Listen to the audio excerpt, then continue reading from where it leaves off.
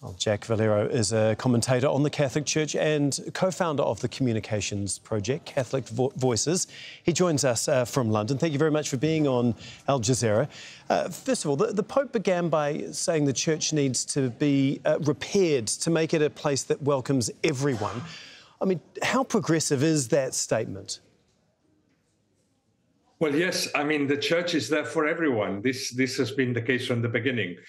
Maybe sometimes we have not taken that into account enough, but clearly the Church is for everyone. And this listening exercise is to know how the Church can help everybody in their own lives, because the Church is a field hospital.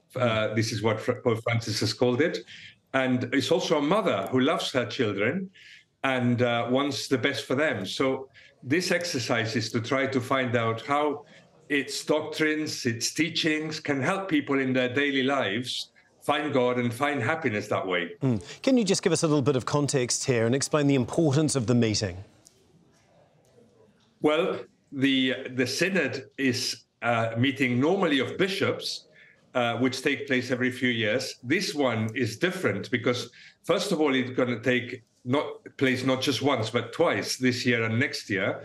And also, the almost 400 participants is not just bishops, as it has been up to now for decades, but it's going to be bishops, priests, and lay people, men and women, all discussing the different things. So there's a much more outward-looking way of looking at things and more participation to know what's going on the ground. Yeah. So it's not really a matter of changing doctrines, because, for example, 2 days ago, the Pope, a letter was released by the Vatican saying, well, we're not going to consider ordaining women to the priesthood because that's not on the agenda. This is not the kind of thing we're going to talk about.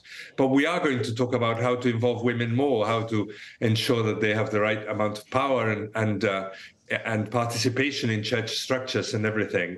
So it's really how to apply what the Church believes and what it is to the needs of today.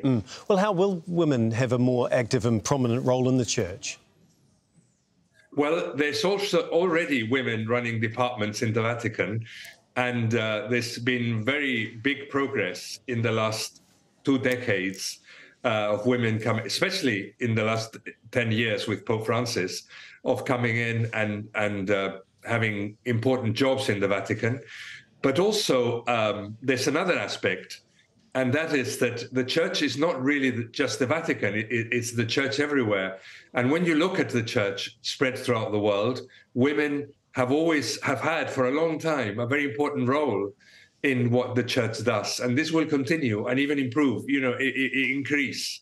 So that now that we, in the rest of the world, women are doing the same jobs as men, well, this will also increase in the Church. And this will be good because we need both men and women. I mean, what's the response been to this, though? Because Conservatives are saying that this could actually split the Church. Yes, I think there's some people are afraid because maybe they have the idea that the Church's role is to teach the truth, which is one of its roles, of course. And they feel that perhaps if you start discussing things, you may move away from that. And yet the Church has always had this way of discussing things.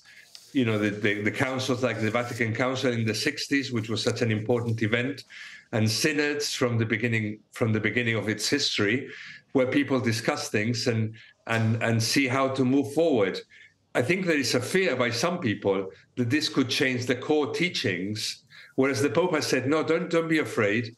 None of the core teachings are going to change. What we're going to do is to find out how they can be of more help to people in the real challenges that are new in the 21st century for people, where they are hurting, where they are, maybe they're not living in the way that, in a perfect way. And so they need to find God in their imperfect lives too. And the Church can help them with that. OK, thank you so much. We really do appreciate that. That is Jack Valero, co-founder of Catholic Voices. Thank you. Thank you.